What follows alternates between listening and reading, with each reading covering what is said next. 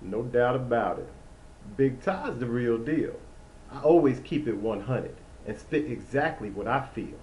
I don't stray away from taboo topics just for the greater good or, in the interest of peace, keep it neutral and politically correct just because you think I should.